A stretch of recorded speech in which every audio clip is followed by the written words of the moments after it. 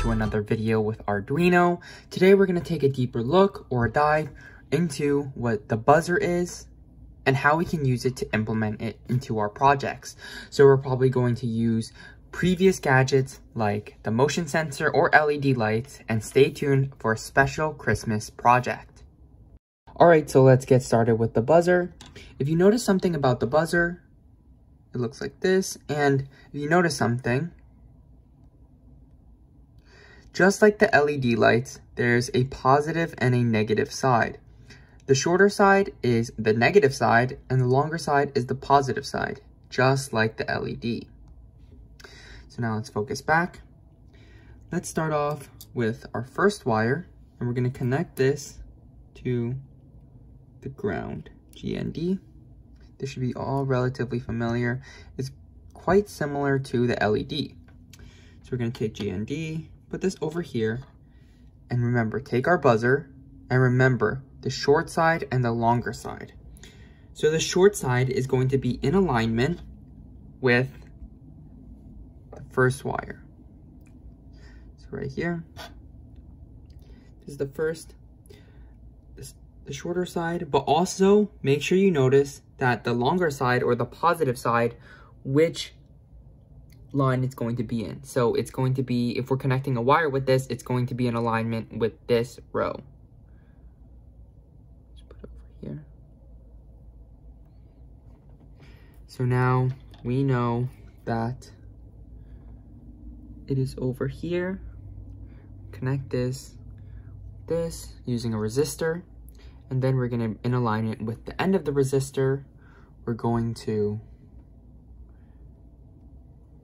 connect this with, let's just say 2 for now. So take a good look at everything.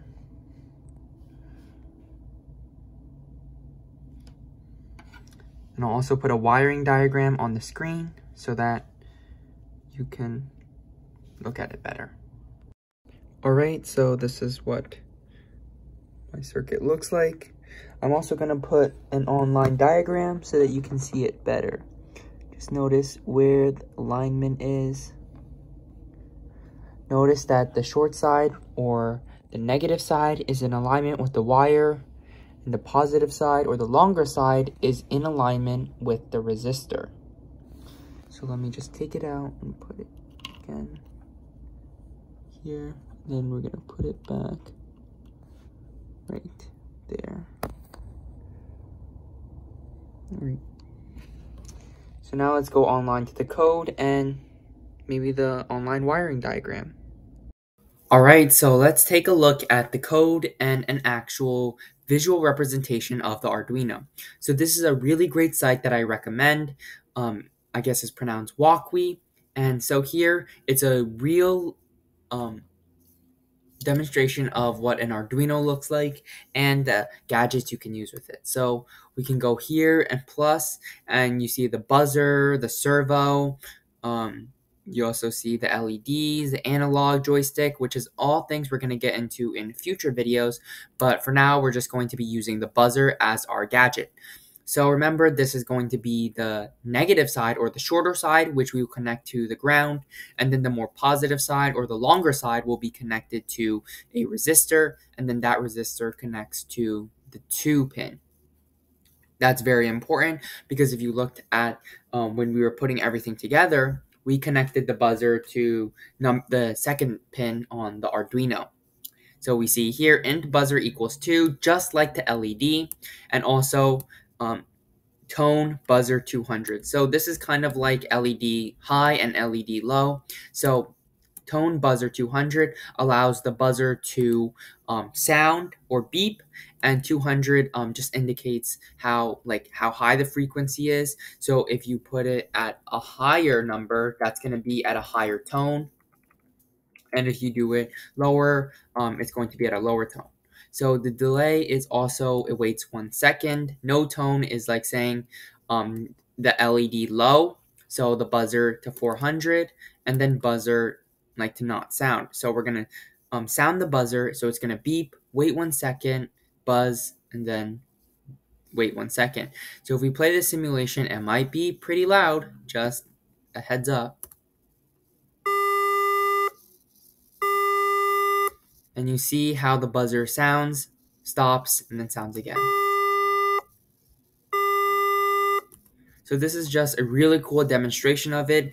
You should put it into your Arduino like this, upload it, and see what happens. So we're going to use this in conjunction with the motion sensor. So let's get into that. All right, so this is what my buzzer sounds like after I set the tone to 400.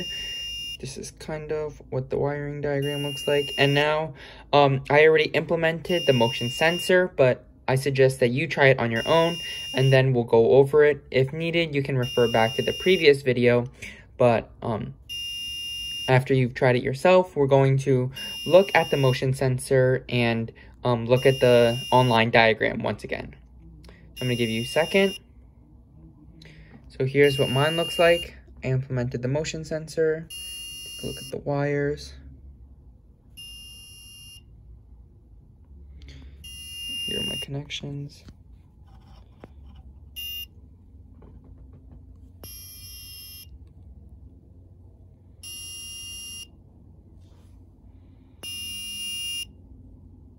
Alright, so let's look at the visual diagram and then possibly implement something with this setup. Alright, so here's what the diagram looks like, this visual representation. So we have the buzzer from before connected to ground and pin 2. If we want to add this, we just come here, add ultrasonic distance sensor, and we put this inside. This is relatively similar to what we went over last video. So we have the ground connected to the ground, the VCC connected to the 5V, and if you were wondering where the trig and the echo came from here, these pins, well, now you see them. This is trig and this is echo. Trig is connected to 12 and echo is connected to 13. So this is the wiring diagram. Feel free to copy it. Okay, so now let's get into the actual code. So const echo and trig, these initialization statements are something that we saw last video as well. The duration and distance. If you need a refresher on that, you can always go to the previous video where we were experimenting with the motion sensor and LED lights. And if you come over here, this is the trig and echo output, the 9600. This allows serial communication. And the digital write, trig high, and delay 1000, the trig low. It allows these to accept input or turn on. So this is high and low. This is waiting 1 second. And these are all basically the same thing we saw last video. So the duration, we're using calculations to calculate the distance, and we're going to print the distance to the serial monitor. But then you see here, this is where we added our buzzer, and soon we're going to use this code in order to allow the buzzer to beep if a certain proximity is reached. So you see here, this is where we set it up before. So let me put this into my Arduino. So this is kind of what it looks like. I'll link it down in the description. After we use if statements to determine, like kind of similar to the LED lights, but instead of the red LED shining, we're going to sound the buzzer. So this is kind of what it looks like. And it's very familiar to the last video where we were talking about the motion sensor, but in this one, now we're using input and information from the buzzer in order to develop a different output. So now let's get into that. I urge you to do it yourself using if statements.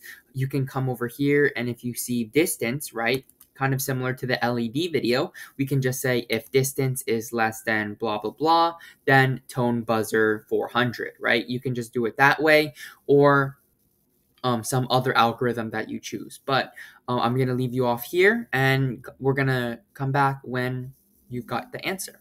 All right, so I've gotten my buzzer to work.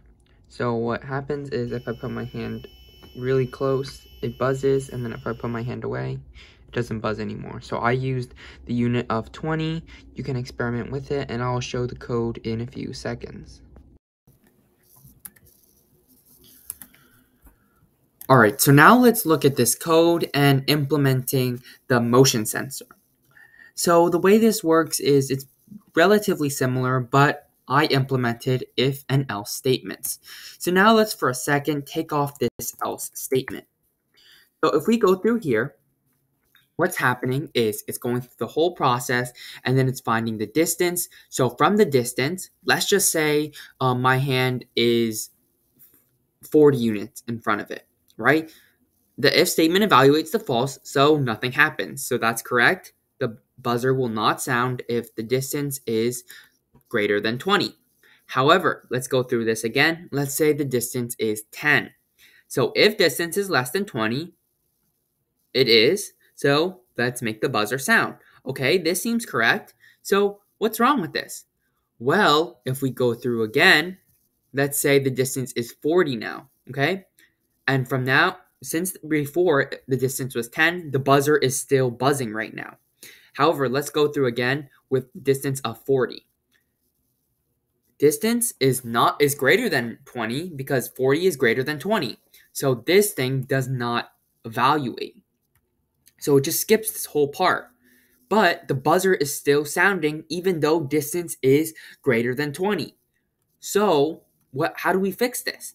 Well, if we use else statements, it allows the buzzer to stop buzzing and kind of reset so that the code works properly.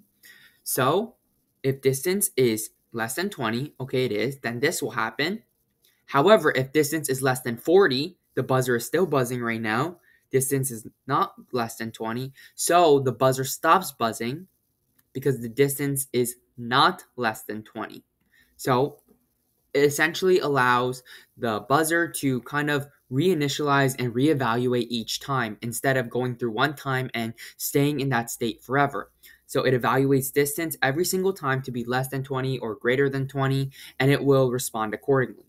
This is a huge part in programming in any language and not just for Arduino, going through the code and actually understanding it and understanding the logic. So now let's implement this into our program. Oops.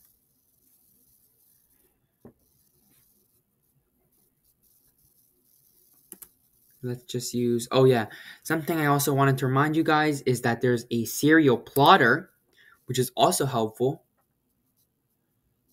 And it shows, you can hear my buzzer in the background, and it documents it for you. So kind of similar to the serial monitor. But this is just a sneak peek. What you can do if you want to try it, and we'll look over it in the next one, is if the distance, let's say if the distance is greater than 20 but less than 40, we want the buzzer to be at an even higher frequency, so it's more high pitched. So try that on your own. We're going to try that in the next clip, and then we're going to do our Christmas surprise. Okay, so now we implemented the new else if statement. Just a refresher, an else if statement works so that if this is true, then this statement executes and it skips this whole part. However, an if statement, a regular if statement, would work like, so if this is true, then it will test this case.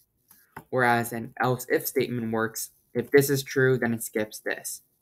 So this is what I was talking about. If the distance is less than 20, we want the buzzer to sound at 200.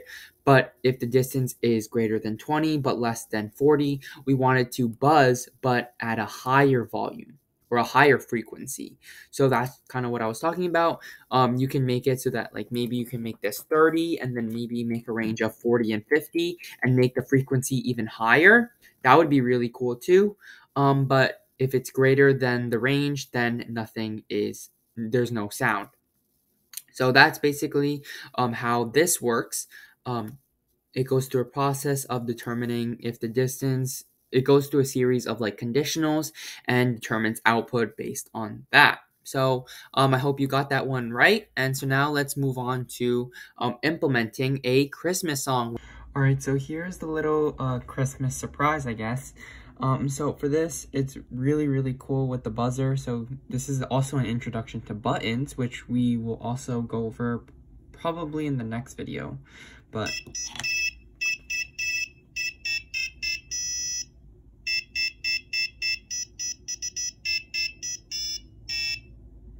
and then if you press the second button,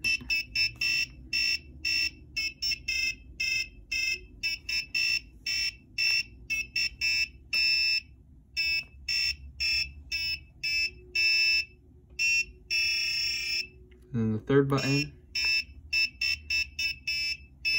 And so I'm going to share this code. It's pretty lengthy, and I'm going to go over kind of some small things for how the logic works. So let's get into it. Alright, so this is the code. I'll paste this in the description just because it's a little bit more lengthy. This is like the tempo. These are called arrays as shown by the brackets, the two brackets here. These are more of like the tempo, the notes, kind of more of the melody and the actual song. So I'm not going to get more into that, but here I'm going to get more into the logic. So these are called switch 1, switch 2, and switch 3. These are represented by the buttons that you press. You can come over here. This is the pin mode. So 9 output. You see in this comment over here, this is the buzzer, and you saw that the buzzer was connected to pin 9 on the Arduino. That same goes for the buttons, which were connected to 2, 3, and 4, and you can tell from here that these are all input because it makes sense, right? You click the button, that's the input, and the output is the buzzer or the song. So once we put the input and we get an output or the song, what we want to do is go into this loop. And so this loop says it wants switch 1 to read pin 2, switch 2 to read pin 3, and switch 3 to read pin 4. So it wants to receive or understand what is going on with those pins. And you can see here, if switch 1 equals high. So if the first switch is pressed or if the first button is pressed, we want to refer to sing 1. And that is a function. We're going to go over that as we scroll down. So what's happening is it's just checking, is switch 1 or is the first button pressed, is the second button pressed, or is the third button pressed? And that's how it gets it, by doing digital read, and then it will correspond to the correct song. So now this is what I was talking about. These are called functions. And so what it does is it takes a parameter. So int s. So that means you see here 3. Essentially what happens is when you call sing, right, and put in a parameter or a number, s gets assigned to 3. And so that's the same thing here, right? Sing 3. So if s becomes 3, which you see here in the if statement, so if you call the function and the parameter is 3, 3 becomes s, so s equals 3. And then you see here s equals song. So song equals 3. Does song equal 3? And it says, we wish you a Merry Christmas. And then it goes through all of the melodies and the process of singing the song. And then you come here, is song equals to 2? Well, if you come over here, sing, and then with parameter 2, s becomes 2, song becomes 2, and so song is now 2. So is song 2? Yes. And then we go through all of this. And then else, you can assume if it's not 3, 2, it has to be 1. So then this area or these lines of code prints out. And so this is basically how the code works. It checks if the first button is pressed, the second button is pressed, or the third button is pressed, and will call the function to play the song accordingly. Alright, so this is what the wiring setup through some of the images that I took of the breadboard.